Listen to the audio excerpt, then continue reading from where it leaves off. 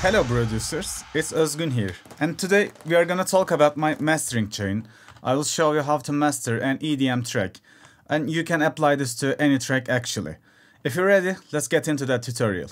So, we are inside the FL Studio right now. I just put one of my unfinished tracks, and I wanted to show you my mastering chain and how do I master my tracks. So, I will show you a really small preview of the track.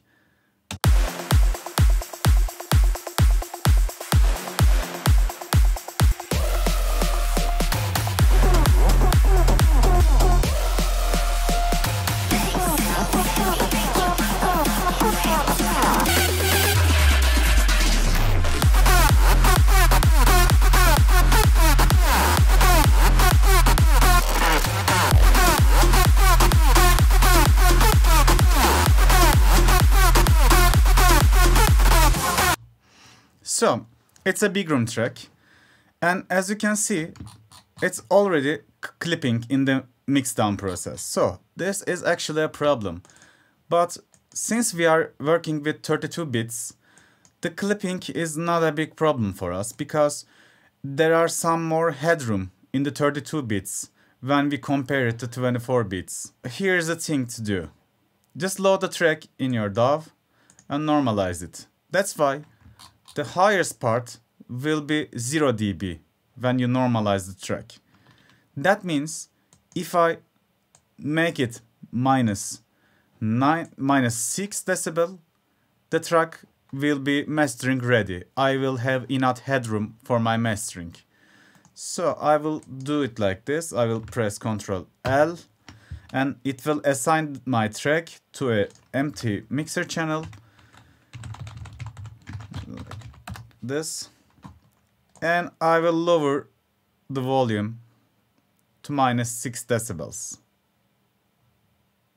It's a bit tricky. Yes, that's all. Now my track is hitting maximum to minus 6 decibels when I do that because I normalize the track and it lowered the volume, and the highest peak right now is 0 dB. I routed to a mixer channel, and in this mixer channel I lowered the volume 6 decibel, and everything is good for mastering right now. Okay, I start my mastering chain with an equalizer. I always cut like 30 Hz because most of the systems doesn't have 30 Hz or below. It will give me a freedom to boost my tracks even higher in terms of volume. And I will create one more high pass filter to here, but this one will be only cutting sides, and I will cut the sides till 100 Hz because I want my bass area is fully mono. It will help the track to bang in the club systems because most of the club systems got mono sub. After that, we can create a low pass filter at 20 kHz. Right now, our job with the equalizer is finished. If my track got some resonating frequencies, I should dip them. Let's search for them.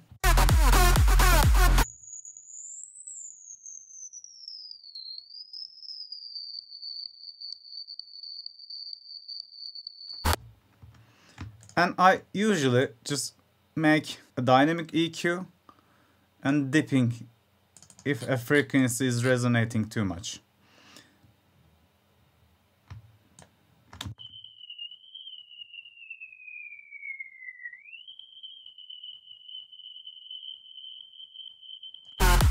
Oh, I missed it. Like this. Just 2 or 3 dB is enough. If you need to lower some frequency more than maybe 4 dB, 5 dB, you should probably go back to mixing process and fix that problem.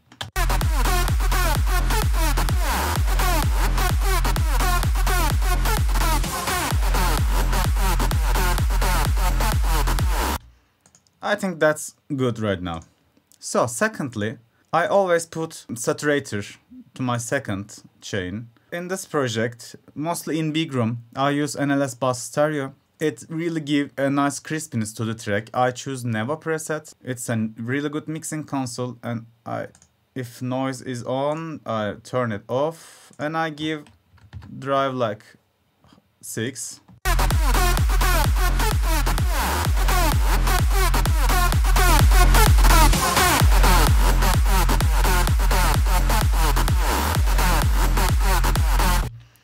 You should find your sweet spot in every track.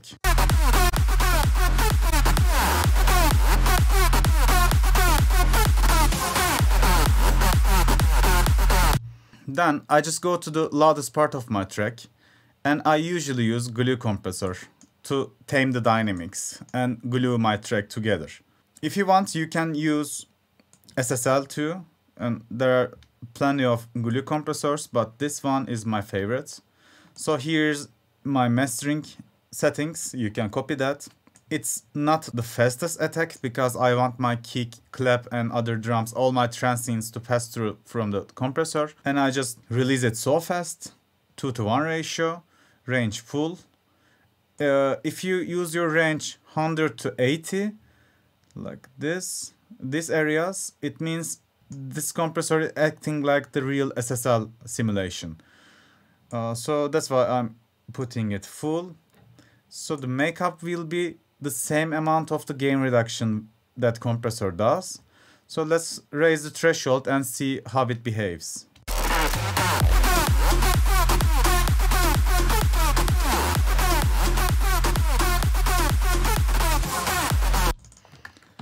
And I will make the gain to match the gain reduction. So there will be no volume changes when I bypass it.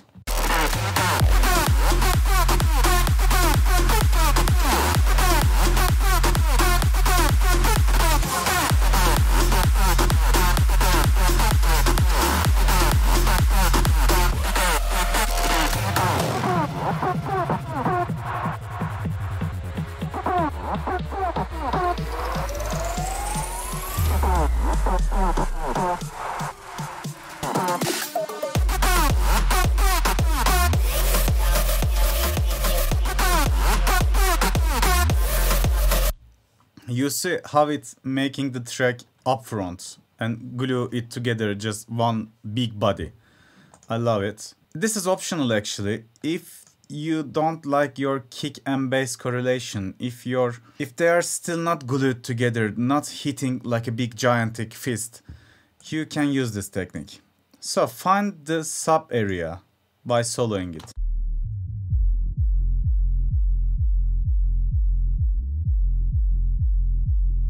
Then I will keep my range to -6. I won't touch it. And I will just lower my threshold till I got constant gain reduction at -6 dB.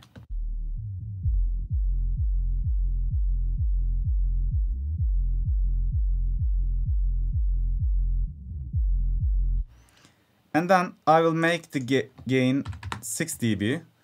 So we won't have any volume changes, but my sub area, kick and bass, will be glued together perfectly.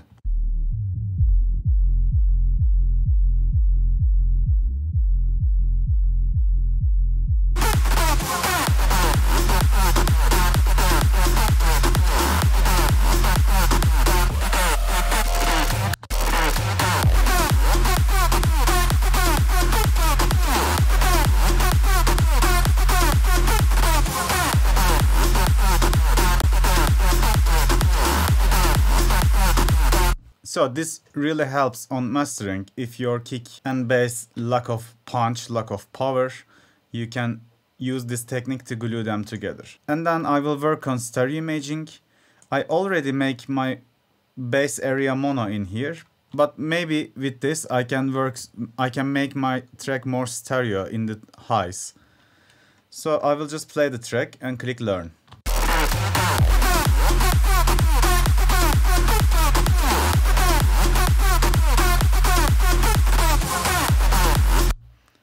So I don't want this much area to be mono, so I will lower it like 100 Hz and make it mono. Then I can work around like this. Just a tiny touch. And you should solo them and work on them and tweak them until you're satisfied. But the trick is, if you do this on headphones, especially in closed back headphones, you probably will be mistaken on your stereo imaging, gain staging. That's why you should try to make the stereo enhancements in your master with real actual studio speakers or open back headphones. Just a tip for you.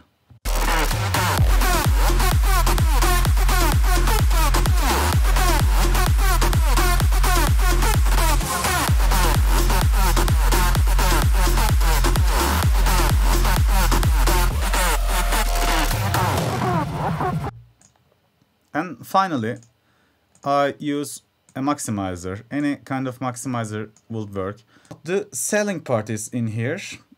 Determines the highest peak of your track. Every platform got their own specifications, their own standards. For example, as I know, YouTube is asking for -1 dB headroom when you send the track to them. You can find this online.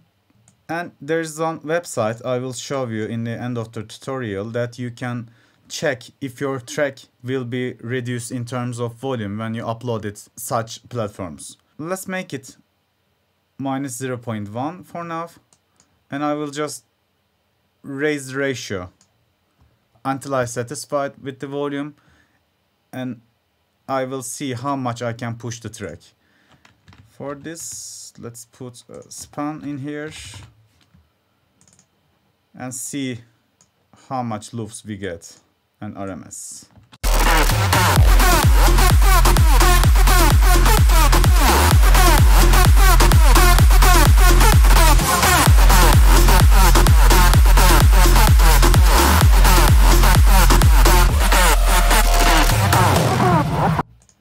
Actually, we can put this one. It will show the loops. For example, Spotify is asking for -14 loops at top, at maximum.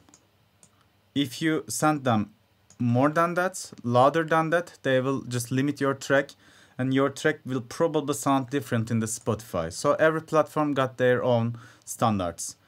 You should consider it when you're sending or uploading your track to such platforms.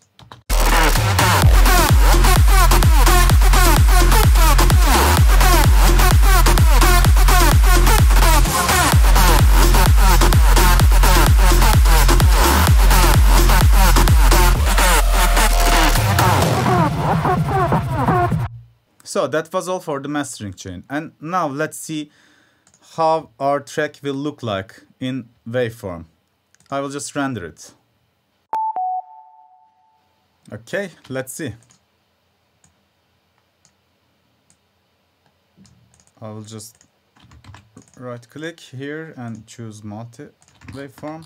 As you can see, it's really boosted, but I didn't kill all the dynamics. We could boost it maybe even more, but for me that's really enough. There's no advantage to push the track to its limits. So when I upload this to Spotify or any platform, even this will be lowered in terms of volume. Let's see how much penalty do we get. I'm not sure why that doesn't work in Firefox.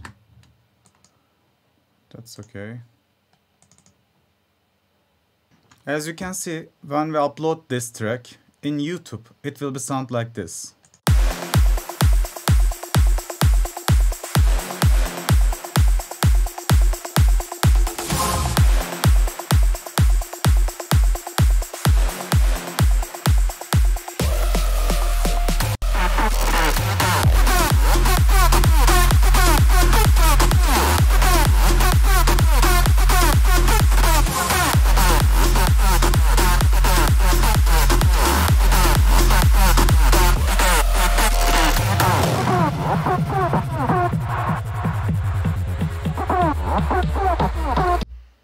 And yeah, this site, it really helps how your track will sound in such platforms. The iTunes one is estimated because there are some other algorithms going on in the iTunes and Apple Music, but these are true values. and you can check your track in this website. And don't get surprised and don't question yourself why my track is so silent. I made it really loud mastering after you upload it. Today was it. We talk about my mastering chain. If you want to add something or give me feedbacks about this, please let me know in the comments.